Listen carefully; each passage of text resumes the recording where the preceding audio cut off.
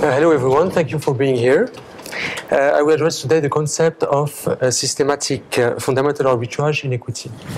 I will answer all your questions as mentioned at the end of the presentation, quantitative or qualitative. What I mean by equity fundamental arbitrage is alpha generation resulting from inconsistencies or imbalances between the market value and the equity value of a company. We can measure these imbalances and inconsistencies in reference to a static number or in reference to comparable companies. So if we have a PE ratio, price to earnings ratio above a given threshold, we would deem the stock overvalued. But if one firm's PE ratio is above another firm's PE, then the first stock is deemed more expensive than the second. What we call relative value analysis here is exactly that. It's a peer-to-peer analysis. Now, when I started to work on a similar project 10 years ago at Société Générale, I had just graduated from college and I had a real obsession with applied mathematics and financial models in general. And I took the components of the S&P 500. I was using FactSet at the time. I'm not promoting FactSet here. But I had easily over 10 years history. And I thought, now that I had every input I could hope for, everything I need to do is concentrate on theory. And I was, of course, very wrong. And whatever the project, data control is 80% of the job. Now, equity fundamental arbitrage cannot be conceived without a thorough understanding of both the disclosure process and the nature of the firm's financial statements. Any meaningful approach in equity is a pragmatic approach. We need to understand how material information is disclosed, when it is supposed to be disclosed, and how to read it. So if the rules of disclosures are different, data will most likely be different. Equity under IFRS is defined differently from equity under US GAAP. So data integrity has a legal and regulatory aspect here that I explore through the accounting treatment of defined benefit pension plans. Once all disclosure rules and market rules are accounted for, I can factor in my own rules to eventually design a systematic strategy. So I'll go through the specifics of the residual income model as presented by Gebhardt in 2001, and then I will describe the calibration performed by Fama and French. I will discuss a simpler model and a different approach for its calibration, one that is adapted for a relative value analysis. Finally, I will test the robustness of our scorings, discuss briefly the challenges of a smart beta allocation, and in the end, challenge the results. So throughout this presentation, I will complete the strategy's profile. Its objectives and constraints. You can see here we have the two standard objectives of return and risk and 4 investment constraints: time horizon, liquidity constraints, legal and regulatory, and unique circumstances that are really specific to equity shares. So far, I have my return objective of consistent alpha generation through statistical analysis of financial statements and data in general.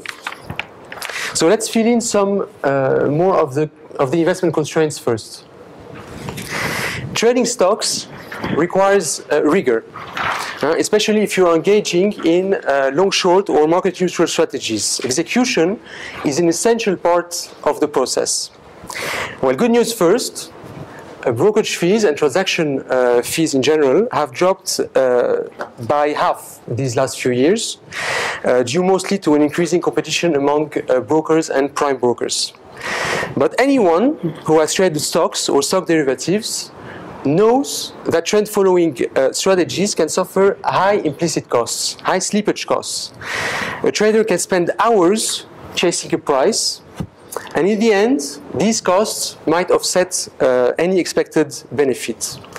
So designing liquidity provider strategies rather than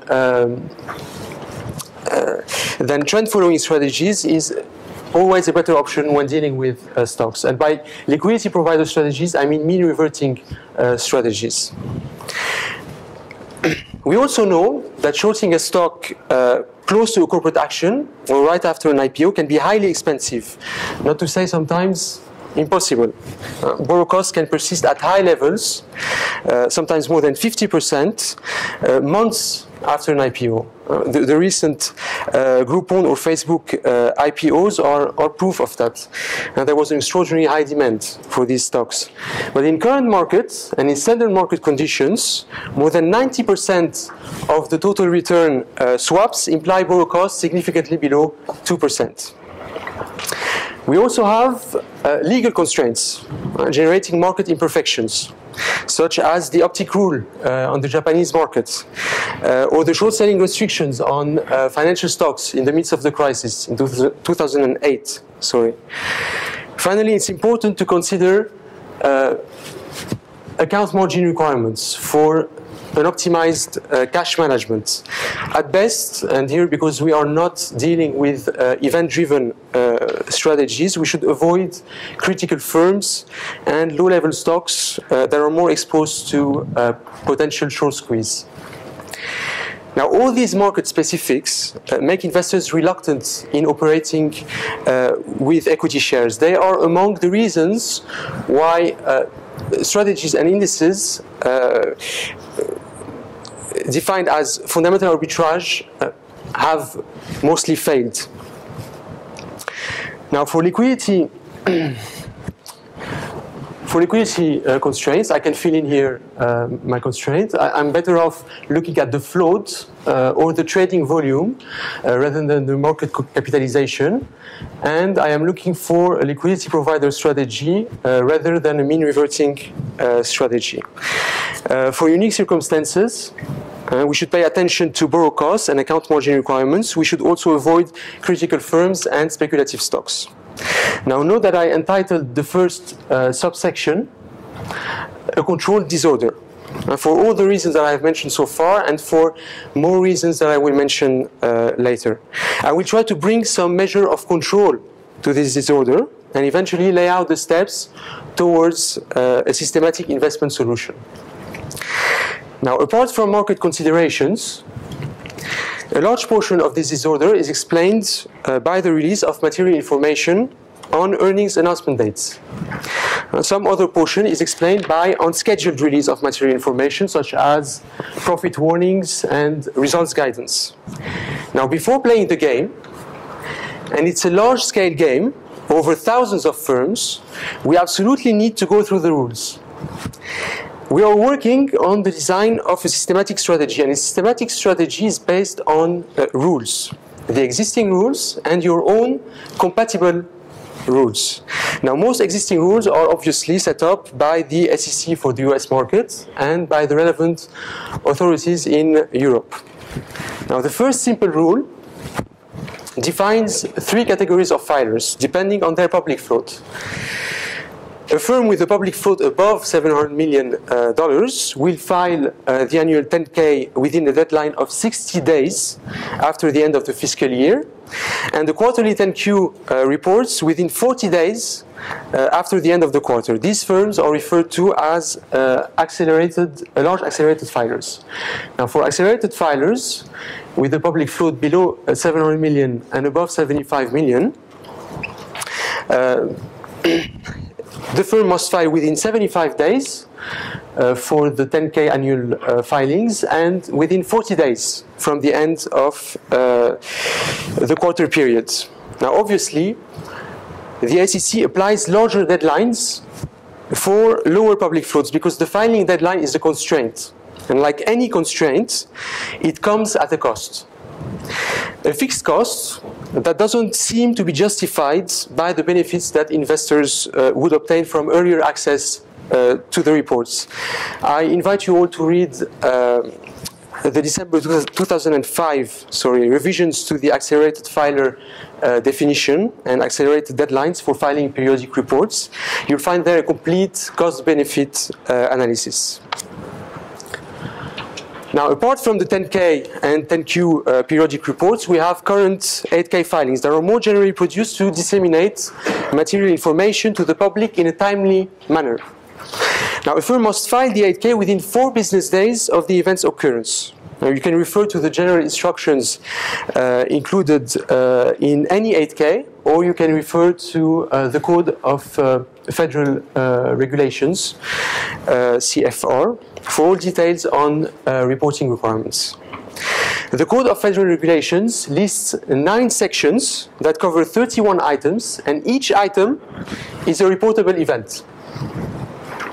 Now, among these items, we have a particular interest in item 2.02, results of operations and financial condition, and item 9.01, financial statements and exhibits.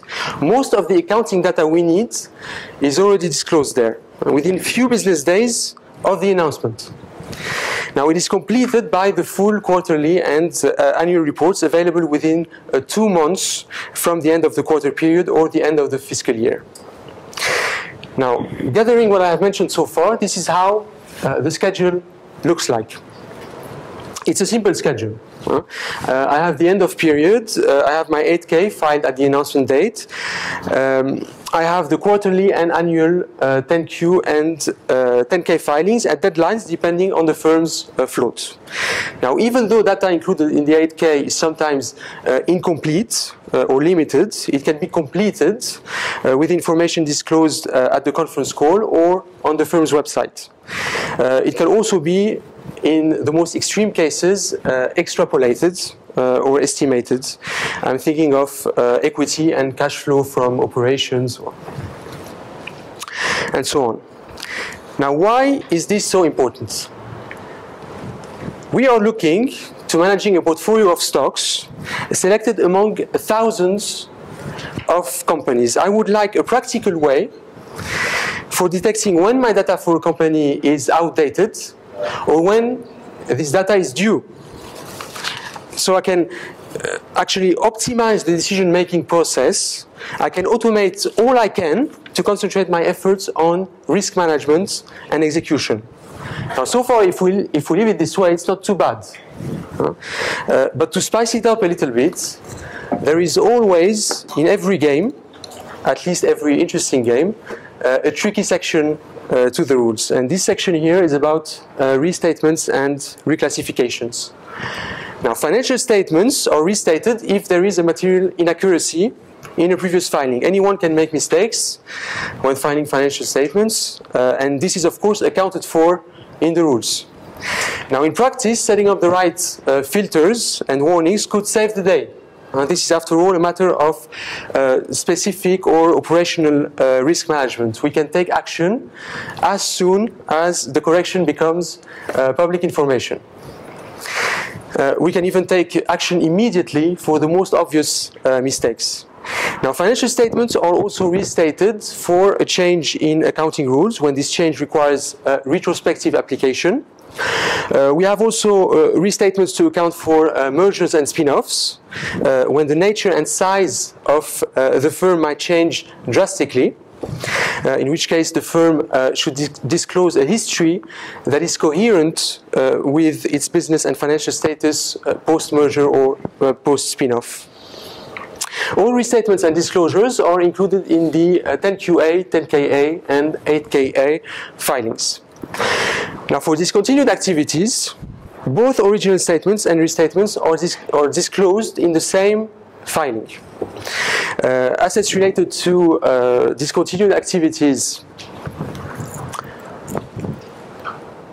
will usually be reclassified as held for sale. We will have reclassifications into change in net income from discontinued activities and cash flow from discontinued activities. Now, a quick word on Europe. We have similar rules for European countries and firms reporting under IFRS. The policy's convergence falls within the jurisdiction of the European Securities and Market Authorities, the ESMA, that was established in Jan 2011. Now, ESMA is also working with the network of officially appointed mechanisms, the OAMs, for the central storage of regulated information. I have reported here some deadlines for France, Germany, and Spain for the annual, semi-annual, and quarterly filings. Now, politics aside, the harmonization takes time, like pretty much anything in Europe. But if we take, for the US case at least, if we take everything we've mentioned so far, this is how the final schedule looks like. Now, 8K filings are followed by the filing of periodic reports, the 10Q and 10Ks. If the firm can't file before the deadline, it must notify the SEC through NT 10K and NT 10Q filings. I have pictured here two periods with the end of period EOP1 and EOP2. On the second period, we might have restatements of previous filings. And we also can have transition reports, the 10QT and 10KT filings, whenever there's a change in the fiscal year. Now imagine thousands of schedules like this one. One for each reporting firm, where the end of periods do not necessarily match. Now that's what we can call a control disorder. So going back to our objectives and constraints, we can fill in here the legal and regulatory constraints. I mentioned here systematic compliance to rules and regulations. Now I can hear your minds whispering. Why do we bother looking to the past? Why bother with restatements? After all, I have the firm's guidance, I have a market consensus for earnings, and we all know here that the market is all about expectations. Well, I'd like to raise two questions. First question, how reliable is a firm's guidance for a firm's forward-looking statements, more specifically when it reflects the short-term horizon? It turns out there is an actual trade-off between short-term transparency that come with lower volatility, lower uncertainty, and the drawbacks of a management that favors fast short-term profit over more profitable long-term projects. The pressure to disclose an exciting guidance for the short term might come at the expense of a long-term performance. Now, we've known for a while that there is no evidence whatsoever of any return upside to shareholders from issuing frequent earnings guidance.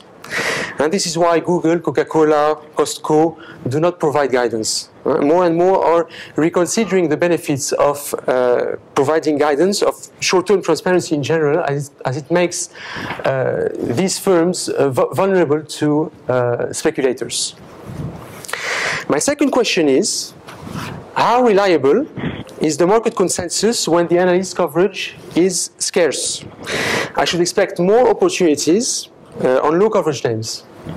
After all, high competition goes with low margin, low profit margins, sorry. So whenever competition is low, I must try to challenge the so-called consensus. Now overall, I would like an analysis that is free of any consensus bias, free of any limitations due to coverage. I need flexibility in treating new information, so I can feel comfortable trading my portfolio, not having to rely on black boxes. And to get there, I need to account for all potential result scenarios. I'm hoping to assign a probability for each scenario given the firm's current financial health. If a scenario were realized in the past for a different firm, but in the same industry, and with a similar financial health, then I should expect a higher probability to see this same scenario happen again. So I would like my model to learn from the history of comparable firms. In statistical terms, I need a cross-sectional sequential learning model. Sorry, just one last word. This is why we need clean data. this is why we need a clean history. And by clean, I mean coherent. I wish to avoid having for a firm both post-merger and pre-merger accounting data in the very same observation, or using past revenues or predict future earnings, failing to account for any discontinued business. Now, after reading the game rules, it is never a bad idea just to watch a few rounds before taking a seat. So let's review here one case scenario, which is the treatment, the balance sheet treatment, to be exact, of defined benefit pension plans. This is a recent change in accounting policies regarding the IFRS framework. One objective for this amendment is to align the balance sheet effects with those reported under US GAAP, and part of the policy's convergence. Now, the treatment was revised in 2011, and the change was effective last year on Jan 2013. Of course, what makes it interesting here is that this change required retrospective application. I will quickly explain the basics of accounting. A plan is initiated by a contract offered by the firm to its employees. The firm records on its balance sheet a defined benefit liability or asset, depending on the funded status of the plan. The defined benefit liability is the present value of the defined benefit obligations, so the obligations due by the firm towards its employees, mentioned here as DBO, less the fair value of the plan's assets. Now you can see here a synthesized pension plan's balance sheet. The fund is legally separate from the firm, and its sole purpose is to fund the employee benefits as specified by the contract. Now, the present value of the DBO depends on various factors. I will just mention two here. The first one is the change in actuarial assumptions used to value the pension plan's liabilities, such as life expectancy or the discount rate. The discount rate is the discount rate used to discount the annuities. Now, the discount rate is typically the implied interest rate of high-quality corporate bonds. However, interest assumptions can be revised, and this revision will produce an actuarial gain or loss. Now, there is also a dependency on plan amendments when moving from a defined benefit pension plan to a defined contribution plan, a dependency on plan curtailments when there's a significant drop in the number of employees covered by the plan, and so on. Plan amendments and curtailments are defined as past service costs. Now, these two effects can have very large impacts on the DBO. And if they were directly recognized in the balance sheet, in the firm's liabilities, this could drive the balance sheet's volatility upward. So a high volatility in the balance sheet is not something we're looking for. It could undermine the investors' trust in the reported figures. So before revisions, firms were allowed to record these effects of balance sheets. And the impact was subsequently and slowly recognized as an expense if their cumulative amount exceeded 10% of the plan assets. Now, it turns out that many firms were actually deviating from the original purpose of this mechanism and recorded off balance sheets to delay their losses to equity, and this way show better financial leverage. Now, the recycling method, and what is referred to as the 10% corridor method, is abolished with the new standards. And since 2013, there is no amortization of actuarial losses or past service costs. These are immediately recognized in equity. Actuarial losses are recorded under a new item called remeasurements in other comprehensive income, and past service costs are recognized in net income. Now, take the Daimler case. Daimler has funds asset with a total value of 12 billion euros in 2012. The plan is underfunded. You can see here a negative 9.7 billion for the funded status. It had close to 8 billion of actuarial losses recorded off balance sheet.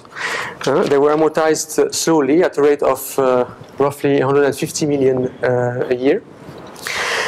In 2013, these actuarial losses were reclassified as remeasurements in other comprehensive income, net of taxes, of deferred tax asset to be exact, which amounts to 6 billion euros. It's -8 and +2 over there. So 6 billion euros over 45.5, it's roughly 13% of the total equity. Now, furthermore, the new standard removed any amortization of the actuarial loss that used to be recorded in net income. This had a positive impact on net profit, 29 minus 13 million for taxes, for a total of 16 million profit for the last quarter of 2012. Now, obviously, after revision, Daniel showed a slightly higher return on equity, a much lower comprehensive income, and a much higher financial leverage. Now, if all ratios were affected equally across firms, my ranking would remain unchanged. Well, it turns out that we have discrepancies across companies, and more certainly across countries.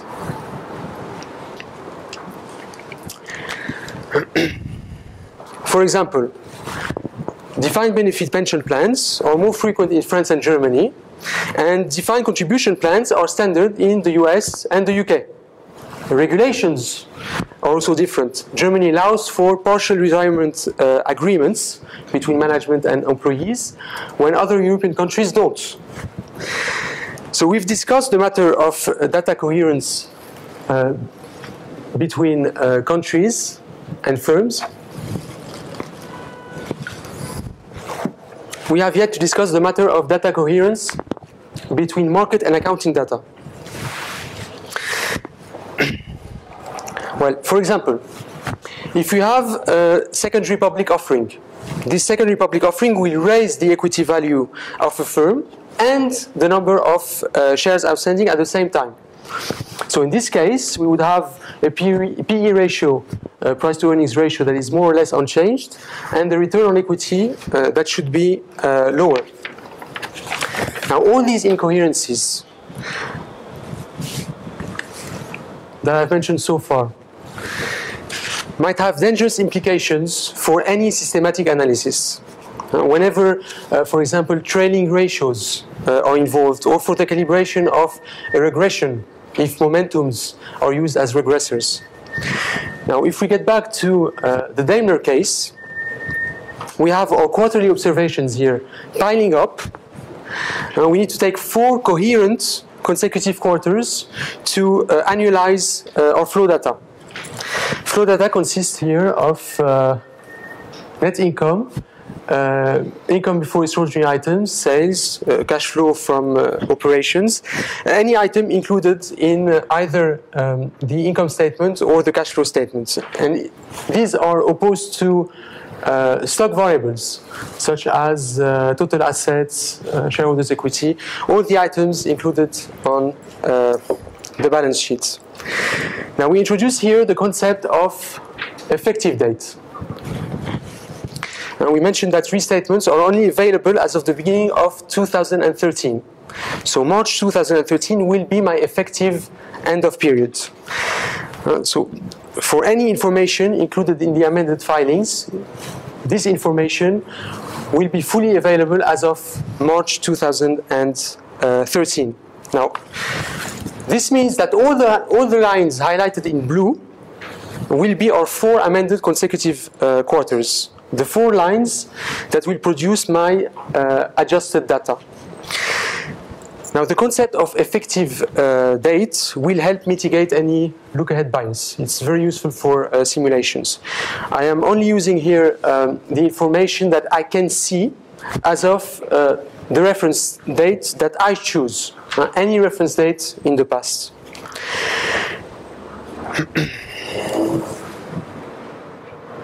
Now, let's play together and create our own existing rules.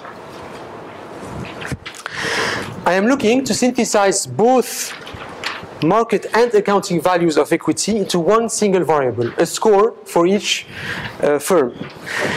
The residual income model does so very nicely. The market and accounting information is synthesized into the equity cost of capital. Now, the residual income model supports that the value of the present value of a company equals the present value of the current value, sorry, of a company equals the present value of future excess earnings over the cost of equity capital. Now, if we assume all future earnings to be value neutral, starting as soon as next year, which means that the return on equity quickly declines to the cost of equity capital, then the cost of equity will exactly reflect the earnings to price ratio, the earnings yield ratio. It is exactly the inverted price to earnings ratio. Now, Gebhardt in 2001 assumes that future excess earnings converge towards a neutral value represented by the industry mean. Now, this convergence is assumed to be achieved in year 12. He predicts the 1 and 2 years ahead return on equity and assumes that this return on equity will fade slowly linearly, after the third year towards an industry mean. Now, how far exactly should we predict the firm's earnings? Well, the answer depends on the objective that we hope our model will achieve. And this objective is 1 or 2 years ahead forecast of the ranking of our stock performances. Obviously, if I am looking to produce a ranking only within the same industry, I don't really need the model to account for the concept of an industry mean. I don't need to complexify my model. Now, this is not 100% true, but this is another story. Now, if we look at the earnings residual model through the eyes of Fama and French, this model emphasizes the mutual dependency between the firm's profitability, represented by the return on equity, the firm's market value, represented by the price-to-book ratio, and the firm's propensity for reinvesting its earnings, represented by the equity growth. And these dependencies are reflected by the cost of equity capital, that is here the required return on equity for a shareholder. Now, the residual income model supports 3 relationships. The first relationship, holding everything else constant, the required return on equity should increase with profitability. Second relationship, holding everything else constant, the required return on equity should decrease when market value increases. So one on top. And finally, the final relationship is based on the fact that earnings are either reinvested in the firm's project or distributed to shareholders. So increasing the level of reinvestments without any positive prospect on profitability nor market value for the shareholder should drive down the required return on equity. In this case, distributing dividends for the firm should be more for the shareholder, it should be more interesting than reinvesting the earnings. Now we can observe the equity market value within regular trading hours.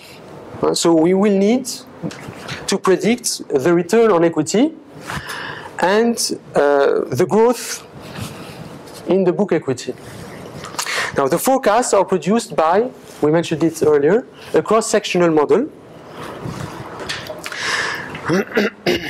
This cross-sectional model uses as factors the earnings quality, profits distribution, revenue, size, operating and financial leverage for all the firms of our universe. Now, we are going to simplify this model to the point where all we need are the 1 and 2 years ahead forecast of the return on equity. I didn't mention it here, but we could use also macro and external factors in our cross-sectional model. So simplifying the setups suggested by Gebhardt, Fama, and French is a luxury that we can afford because we are adopting a relative value approach. If I'm looking to compare firms within the same industry, I need only discriminant factors within this industry. So I choose here to ignore all macroeconomic factors, all external factors that I assume will have a similar impact over the firms of my industry. These firms will belong to the same sector and will abide to the rules and regulations of the same country, at least when it comes to reporting requirements. Now, these are strong assumptions, but still reasonable given what we are expecting from this model, which is an apples-to-apples relative value analysis for the year ahead. Furthermore, remember that we assumed all earnings to be either reinvested or distributed to shareholders. Now, the clean surplus hypothesis, right here, mentioned, holds that the growth of book equity is completely explained by the earnings and the dividends distributed. Now, if you assume, like Gebhardt, that the dividend payout ratio is constant in the future, then we have the growth of equity that is completely determined by the 1 and 2 years ahead return on equity. So as promised, this is what we have left. 1 year ahead and 2 years ahead returns on equity to forecast. Now, a word on the calibration. The timing of observations matters if we are considering panel models. If periods covered by the income and cash flow data were assumed to be exactly the same, perfectly aligned, quarter to quarter, then panel models would be ideal. Now, the major advantage of panel models lies in the detection and treatment of autocorrelations in the error term. Basically, we can theoretically detect whenever the model is better specified as a moving average. Now, panel models allow also for the treatment of seasonality. Now, the perfect alignment of observations could be achieved by altering the original data using data interpolation or the so-called calendarization techniques. Now, the calendarization process is a simple idea to begin with. I have my end of periods in February, May, August, and November every quarter. And I would like to produce data estimates for the standard quarters ending in March, June, September, and December. Now, the thing is, working with estimates instead of actual data is never an easy solution. I'd like to avoid that here. So I will concentrate my efforts on the simpler cross-sectional model and use momentum regressors to remove potential autocorrelations in the error term. Basically, you can refer to the first chapters of Woolridge, a book entitled Econometrics of Cross-Sectional and Panel Data. You'll find there a discussion of the benefits of momentums in improving the model specifications. By the way, a full bibliography is available at the end of the documents. Now, Fama and French used annual data from the 10K filings from beginning of July to end of June to calibrate the model and predict 1, 2, and 3 years ahead returns on equity. You can see here, predicted T+1, T+2, T+3, forming an observation. Our calibration, on the other hand, is performed on every results announcement dates, or a few business days later. Now, whenever new information is acquired, we are taking as a reference the last end of period available and moving backwards.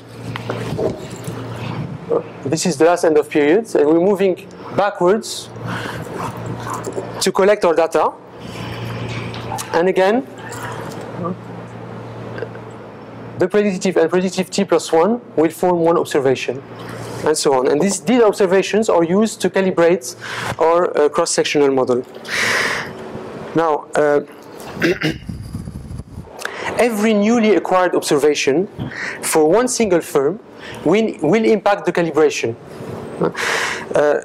So if it impacts the calibration, it will also impact our forecasts for all the other firms of our industry.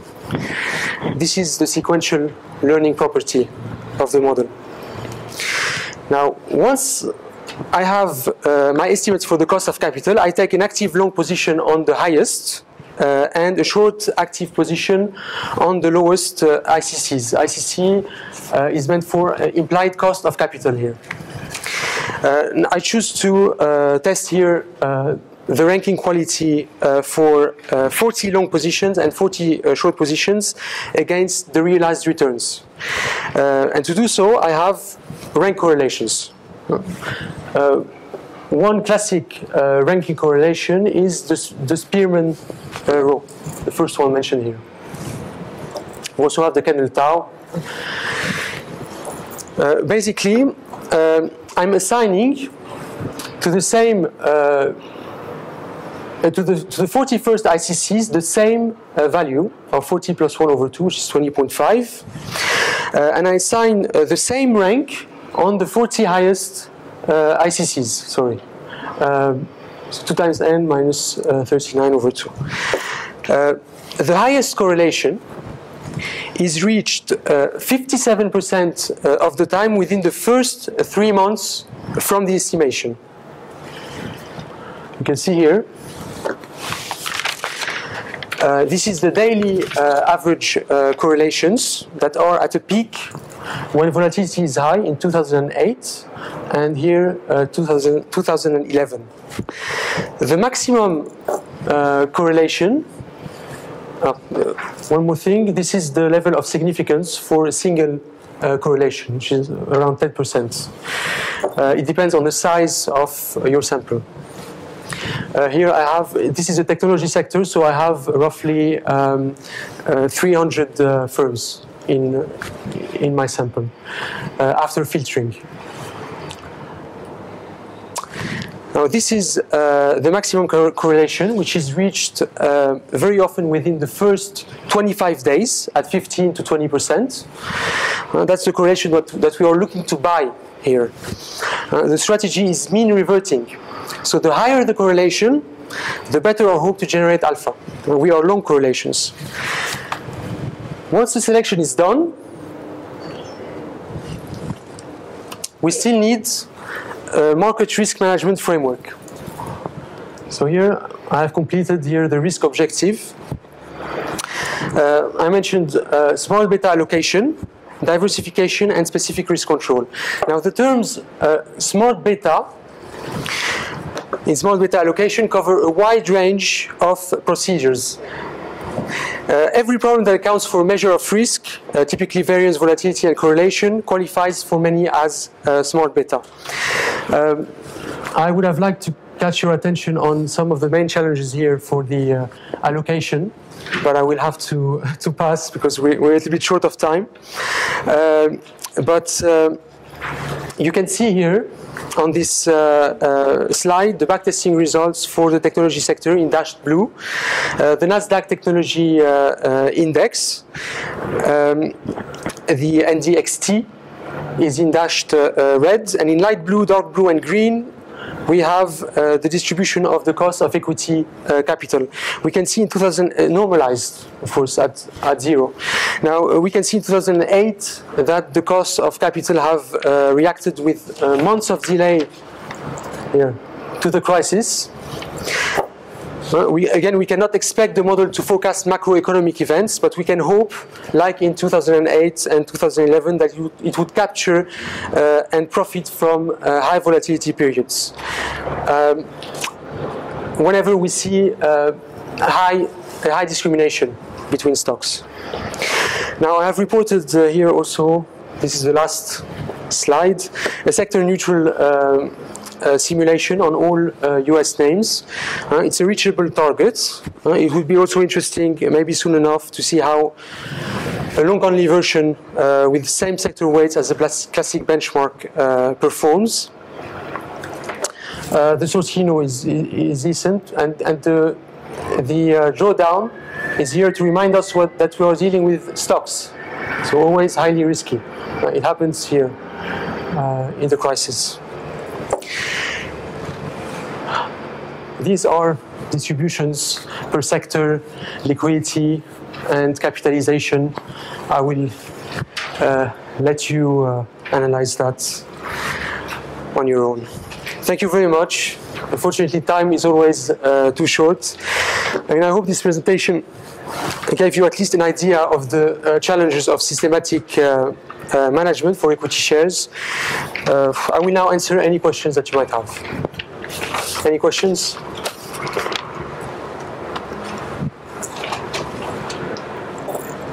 Yes, please. I have a question, because I'm not a specialist in equities, but you talk about the statements, and the data from the statements. Yes. I want to do this in foreign equities. It's a bit problematic. Yes. Well, it turns out recently, so. Repeat the question, please. Yes, basically she's asking how we could retrieve the financial information from statements, knowing that basically it's an exhaustive process. It seems like an exhaustive process, and it is actually. But the thing is, recently the SEC asked for the firms that were to report their filings to add an XBRL file. XBRL, extensive business. So basically, you can do it. It's possible. It's a lot of work. I've worked on it, but it's a lot of work. And you can actually work on some mappings. For any given firm, you will have mostly the same items that you will find in the statements. So if you work on a smart mapping, you can directly retrieve this information. Otherwise, you have providers like Edgar, but of course they will give you the information once you have the 10Ks or 10Q reports. There is always, because the number of information we need, the number of variables we need is very limited. So you always have, especially for this model, I need a dozen of variables, so I can maximum add them manually once I have my 8K. I hope this is satisfying. Any other question?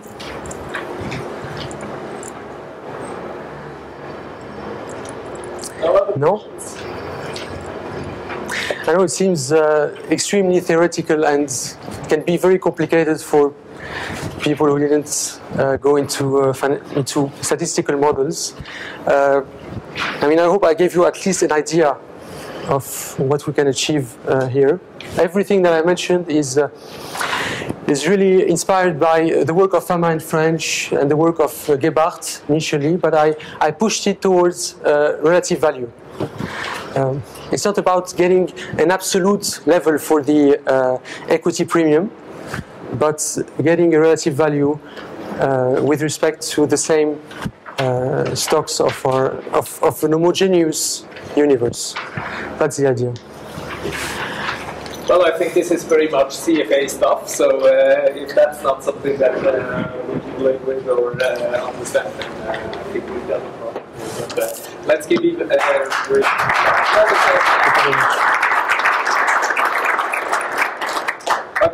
I was particularly pleased that you mentioned XBRL as well, the Extensible Business Reporting Language. Yes. I'm the president of the Swiss XBRL jurisdiction, so that's one thing that we should definitely push for, even though XBRL in Switzerland is very much a backburner issue due to the low key interest of issuers who just see it as an additional potential obligation and the stock exchange also is not really very keen on pushing for that because of that. Because stock exchange, as you all know, is a member organization, and if some of their members actually push against that and see it as an obligation, then they will also be somewhat reluctant to adopt it. Thank you very much. That's great.